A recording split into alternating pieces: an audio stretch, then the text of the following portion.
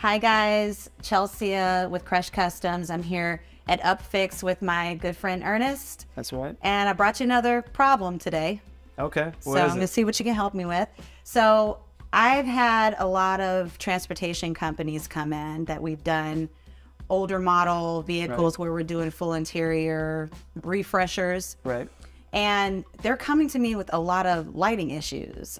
We had one in particular that we had a power drain and we were trying to figure out where it was coming from. And come to find out, this seems to cause a lot of problems. So what exactly does it control, and like why are so many of them failing? What you're referring to is the LCM, which is the light control module. So with select Fords, Lincolns, and Mercurys, so you have the Ford Crown Vic, Lincoln Town Car, which is a popular limousine, and Mercury, Marauder, and Grand Marquis. So this particularly focuses on the lighting controls. So you have the headlights, churning signals, interior lights, and what issues you might have is the headlights not working, they work intermittently, the interior lights stay on all the time, or the exterior lights stay on all the time. So when you turn the ignition off, your headlights might still be on. And typically it's this LCM failing, and it's not necessarily due to heat. A lot of components, computer modules that are under the hood could fail because of heat.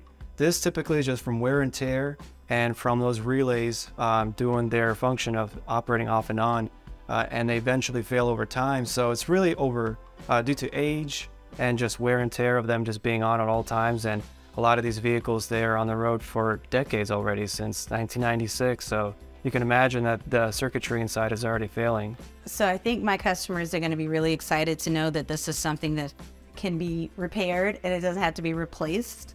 So what do you guys do to make that happen? So on this LCM, the relays are soldered in, and there's a multiple array of relays inside, and it's not as easy as just simply replacing it and putting another one on, then you're back on the road. These we have to desolder. So, you know, other people might just replace a single relay on it and just have it fixed, but we don't take that chance. We replace all the relays inside, and that we do a full bench test to make sure that it's functional, it's working, and close it up and have it back on the way to you. Why would I not just go to a junkyard and find a replacement or buy one new from the factory? Why wouldn't I do that versus repairing it? Well, if you go to the junkyard and you try to find a used one with a similar part number or interchangeable part number, there's no guarantee that it's actually working. And if it is, those relays are going to fail eventually. So, and if you try to go to the dealership, a lot of these have already been discontinued. So unfortunately, it's not so easy to obtain this one from the dealership.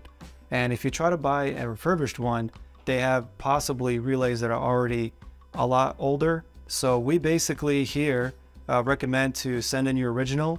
We put brand new relays and have it on the way back to you. That's pretty amazing. 48 hours turnaround? That's correct. 1 to 2 business days, 24 to 48 hours. And the price is for less than a couple $100. It gets refurbished, and a lot of times if you're trying to find another one that's already refurbished, it can be twice the price, if not more. So I like the peace of mind knowing that if this failed on my vehicle, that I was getting it repaired and I was getting my unit back. That's correct. Yeah, it's always good to have your original repaired because it's the part number that belongs in your vehicle, and essentially after it's rebuilt, it's plug and play. When my guys are removing this to send to you, how do I go about doing that? As far as this assembly, this is located under the driver's side dash, in between the steering wheel and the center. And as far as troubleshooting is concerned, a lot of times this gets blamed for lighting control issues, which could also, we recommend highly to check the light switch and actually the wires, the harness that goes into the LCM, because the pins on it actually get corroded over time and can break. So another test you can do, if you have a multimeter, you can check the output of the voltage here for the headlights. And when you turn your headlights off, if it's still showing 12 volts, then chances are this LCM is not at fault. So it's part of a system, but we do see that these fail so often, you might as well just get it refurbished and then check everything else. Nice. So Ernest, this unit is the one that goes in all the Panther platform cars. The Panther? Woo! That's correct. Yeah, yeah. See, that's a little bit of history for all you car nerds out there.